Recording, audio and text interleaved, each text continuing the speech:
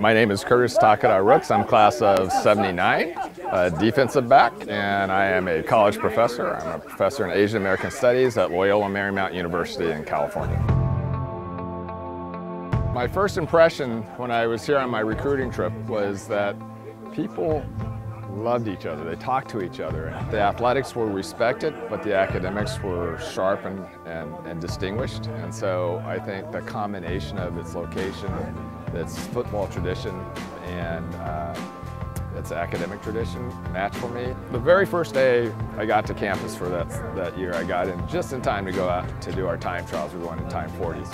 And I meet Buddy Stevens. So we're all freshmen. We're all sort of bright-eyed, bushy-tailed, excited. And so Buddy comes up, we introduced ourselves, and he said, "So where are you from?" And I said, "I'm from Kansas." He goes, "Why don't you come home for Thanksgiving with me?" And I was sort of taken aback, going like, "We just met each other, dude." But it was that his understanding that that I could be homesick, that I wouldn't have a family to be around. He wanted to make sure I knew I had an option. Buddy cares about building young men, and football is the vehicle for that. He's every bit as much a teacher as I am.